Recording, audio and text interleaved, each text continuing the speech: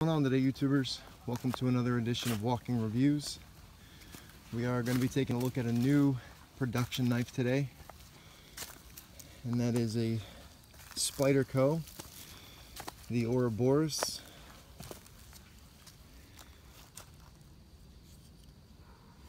It's their new compression lock knife, and very interesting design as well. So real quick, the specs: we have a 2.8-inch blade of VG10 steel. You can see there it's got Spyderco's classic full flat grind leaf shaped blade. The cutting edge is only about 2.5 inches long. There you can see the symbol for the Seki City, Japan. And there it is right there. Obviously the deployment method is the spider hole on this one.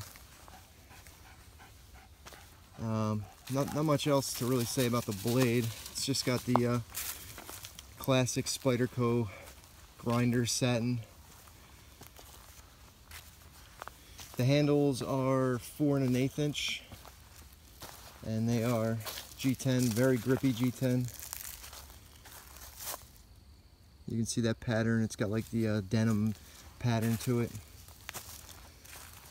It has a stainless steel backspacer and the nested stainless steel liner for the compression lock.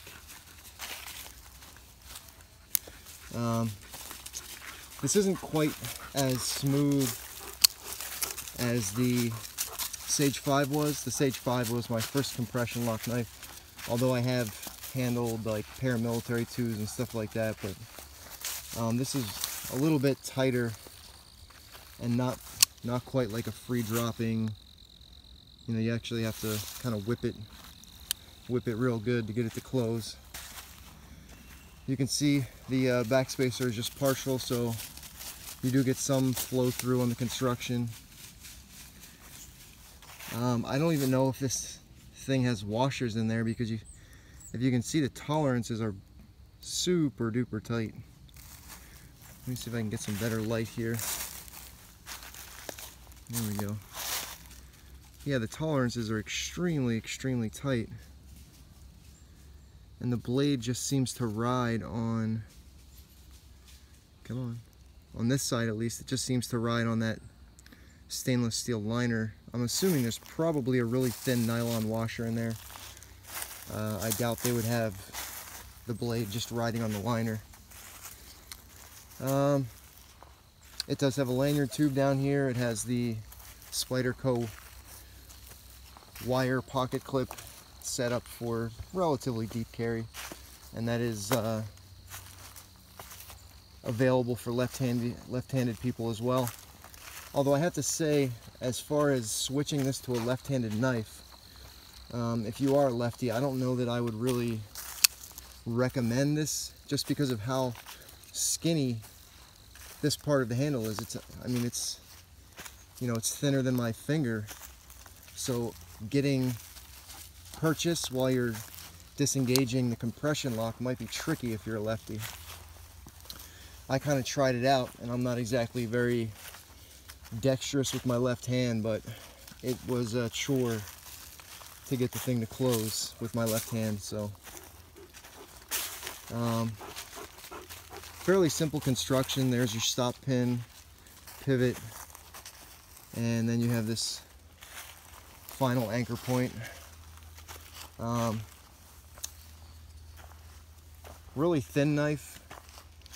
This is under 0.4 inches, I believe, or right around 0.4 inches. It's also extremely lightweight. It's only 2.6 ounces. So very pocket friendly. It's also not crazy wide like the Sage is. It's a lot thinner, and it does have kind of a cool profile when it's closed. You know, I can see why they called it the Ouroboros. It has that kind of circular, almost teardrop shape, and the kind of like the yin-yang type look to it. As far as the blade goes and the ergonomics, you really only have one grip option, and that's, you know, your index finger here in the forward choil, and then the rest of your hand just kind of wrapping around the rest of the handle. It really reminds me of a caper knife. You know, I don't know if you guys are familiar with a caper knife, but it's really a hunting knife, mainly used for like skinning and stuff like that. This really reminds me of a caper knife. That profile is super duper caper. Yeah. The fit and finish is pretty good. The centering just barely favors the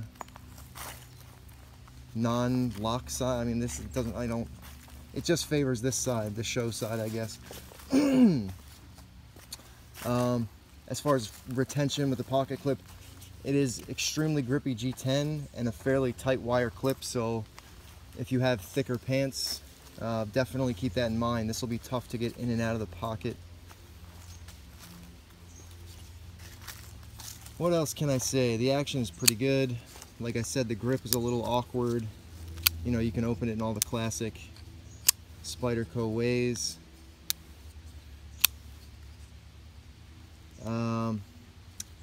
The blade shape, like I said, it definitely resembles caper, which means it's not going to be the greatest for like food prep. I mean, if it's small, if it's something really small, then yeah, this will definitely suit your needs in the kitchen. But for larger stuff, a longer blade is definitely more desirable, and this is, it has a very abrupt straight portion of the edge. It's all belly, which makes this ideal for like hunters. Any hunters out there who need to skin stuff, this would be my choice. That's really all I have to say about it. Definitely a nice little package. Great EDC for like opening boxes and stuff, maybe small kitchen prep. But that's about it. Alright guys, I'll catch you on the next video. Take it easy.